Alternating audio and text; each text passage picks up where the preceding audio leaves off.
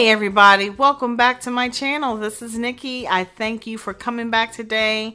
Thank you guys so much for all your support, and be sure that you are indeed subscribed. Look down below, make sure that button is not red, make sure it's clicked in gray, and you're all connected, and you will come back for more Nikki Wonderland fun. So today guys, I'm getting a little personal with you again. I'm sharing with you my top 5 books that mean the most to me.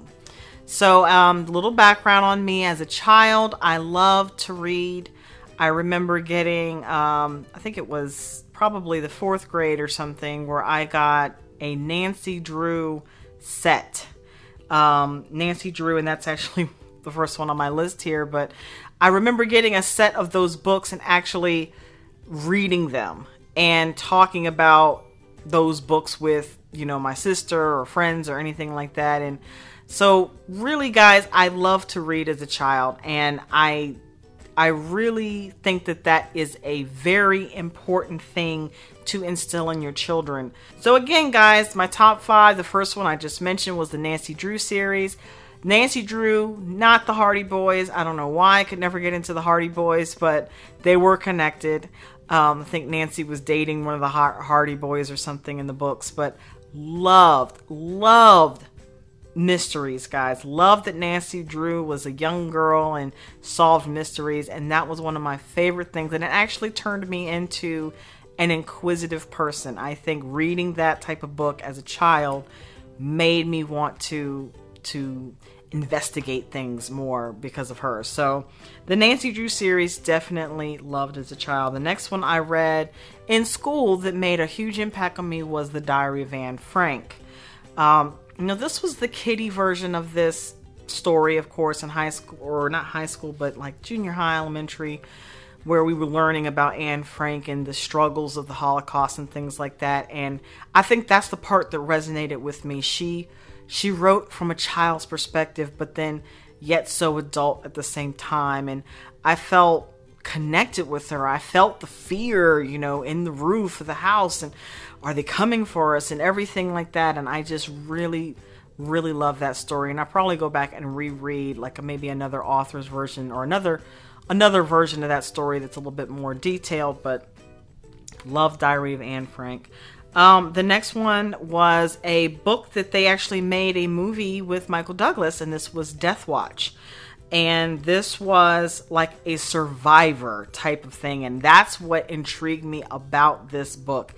I even went back here recently and downloaded this book onto my Kindle so that I could read it again. And it's at a, you know, high school level, middle school, high school level, but I still love this book. And it was such a good book that they actually took Michael Douglas, who's, you know, he's a worthy actor, and they did a movie referencing this book, and I think it's awesome. I mean, it's so intense. I love that story. So if you like intense survivor-like stories, you know, the guy stuck in the desert, and the other guy's hunting him, and the guy has to survive, and he has no shoes, and he's thirsty, all that kind of stuff. It was really good. So the next, and this is one that I haven't had a chance to read all of the book yet. I'm still working on it, but it is The Help. There's the movie The Help, and then there's the book The Help. Now, it is a fiction story, but I'm sorry to say the story is very close to that. It could be actually a realistic story. You know, the people are fake, the names and the events are fake, but the context of the story is real.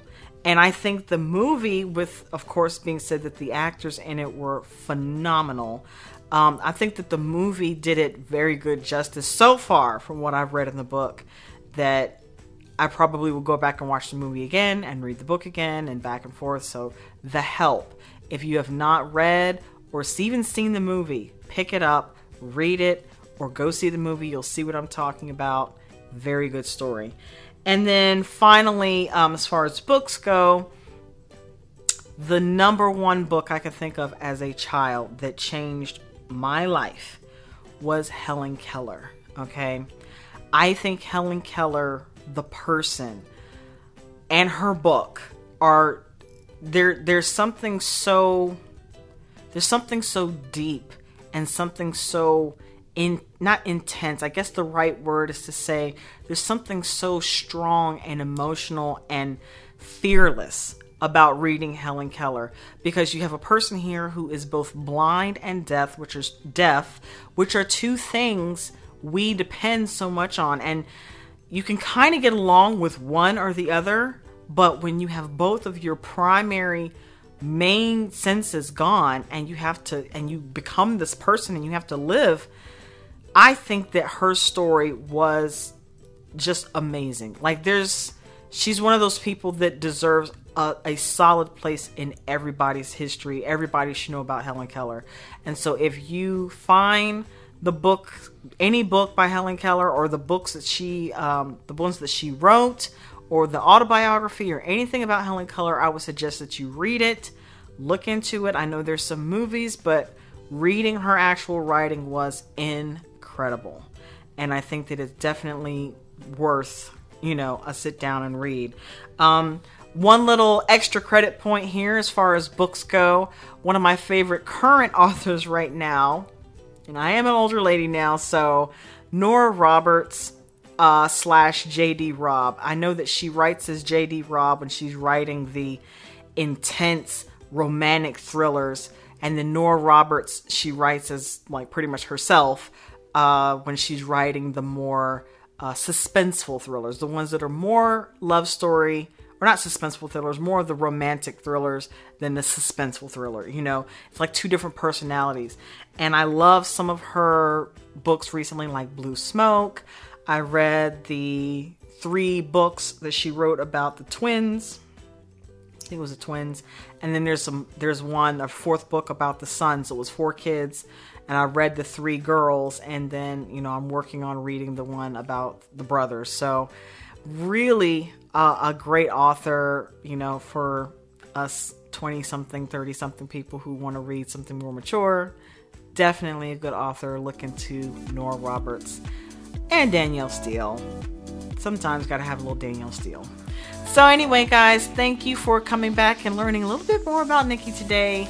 Be sure to like, share, subscribe. Wait, like, of course. Click the like button. I really need you to do that, of course. And then, of course, share, subscribe. Do all that kind of stuff, guys. Really love you. Take care. And I will see you in the next video. Come back.